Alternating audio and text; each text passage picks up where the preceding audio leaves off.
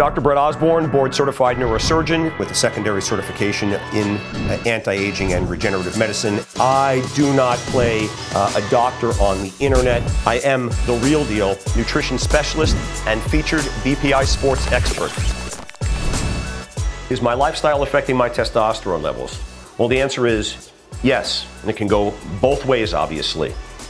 If you exercise and you eat properly, you get good sleep, these are going to augment testosterone levels. The opposite is true as well. So if you eat poorly, particularly a lot of high glycemic index foods, if you're obese, carrying around too much body fat, if you're poorly exercised, if you drink, if you're doing drugs, these are going to wreak havoc on your testosterone levels.